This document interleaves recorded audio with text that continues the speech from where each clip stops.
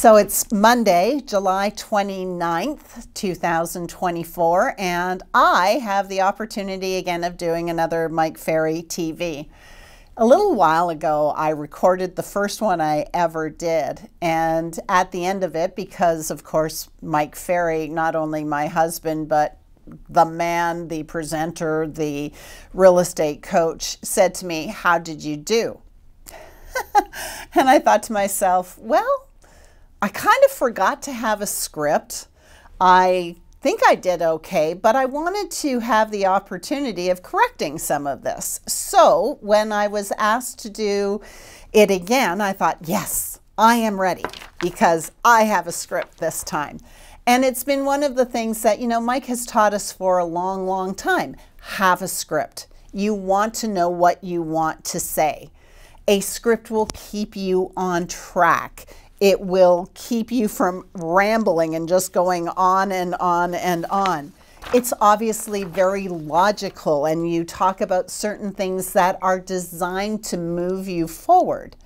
A script also will get you to a natural ending at some point in your presentation with hopefully the outcome that you want to have. So for this Mike Ferry TV, I have actually created my script. Let me share it with you because I appreciate that your time is valuable and you want something to learn. You want to be able to take something from today's message and say, I can apply this. So here's what I want to share with you. I received a text after the Superstar Retreat ended, and it was on last Monday, actually, is when I got this, and it was from one of our coaches who is involved in an Ironman. Now, she participated at the retreat from last Monday or 2 Mondays ago through the 19th of July. Then she takes all of her stuff, flies up to Seattle, and participates in this Ironman. And I said to her in a text, how did it go? And here's the response I got from her. There were a couple of challenges, but I could hear Mike's voice from the retreat saying, every problem has a solution. And then she went on to say, for example, she's swimming, her goggles fogged up, and she couldn't see a buoy that she actually hit. She swam into the buoy. She got her leg wrapped around the line that holds the buoy down. And she had a moment of panic. And she said, all of a sudden, all I could think of was Mike Ferry saying, every problem has a solution. Okay, now, so how does that apply to you? Let's think about this for a minute. Anything go wrong between coming to the retreat or just even 2 weeks ago? Any deal go a little sideways? Anything happen when you came to Las Vegas if you were here for the retreat, which, by the way, thank you for attending. It was a great event. But one of the days of the retreat, there is a software glitch that goes global and affects so many different industries, so many countries, airports, ambulances, all kinds of stuff. I'm sure you guys all saw it and heard about it. Well, every problem has a solution.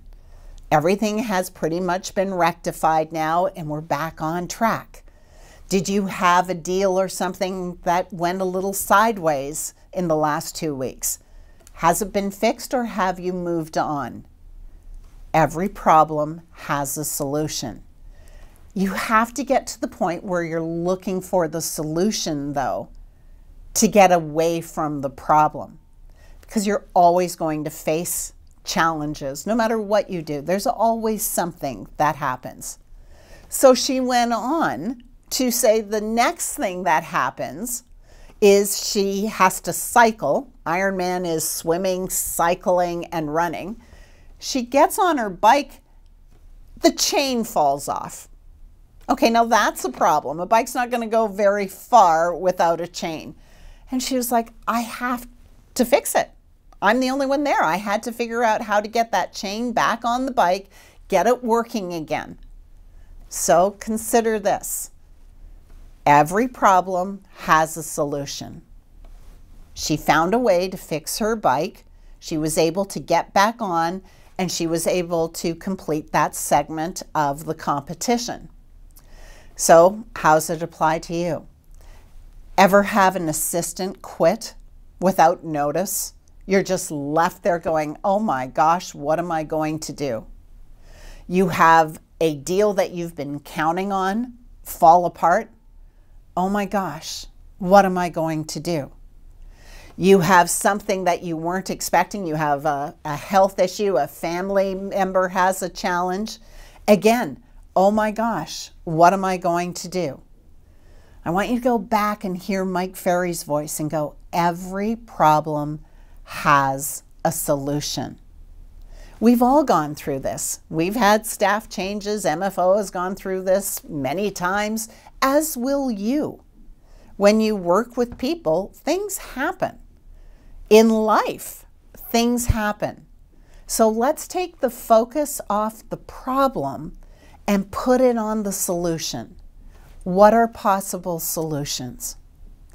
So the third thing that she shared, and I thought this one was interesting because, again, I think it's something we can all relate to. She said at one point, her mindset, she's starting talking to herself. They're up in the wilderness, up in Seattle, in mountains and forests and all that stuff, and she starts telling herself, what if there's a bear? What if there's poison ivy along this along the trail? What if there's something else that I can't control? And I thought to myself, isn't that interesting? So much of the time we can be the problem. We're the issue. It's our self-talk. What are you telling yourself today? What is your self-talk currently? Is that little voice in your head telling you why you can't do it? Why there's something wrong? What's going to implode or explode if you do this? Or are you focused on the solution? For that little self-talk voice, ever notice that it's not there telling you that you can do it? You've got this. Generally, it's always negative. So instead of listening to the voice, start telling the voice what you want it to hear, what you want the reaction to be, what you want the outcome to be. We always used to do at seminars where we'd have everyone stand up and they'd point at themselves and say, I am a great salesperson. And then the little voice goes, no, you're not. No, you're not. You never do what you're supposed to do. Well, keep telling yourself that you are and put the actions into effect so that you are doing the things that a great salesperson does. Remember, if you believe you're not and you never take any action, well, vote's unanimous. You're not going to accomplish anything. But to every day have the opportunity of saying, you know what, today, I'm going to focus on the solution.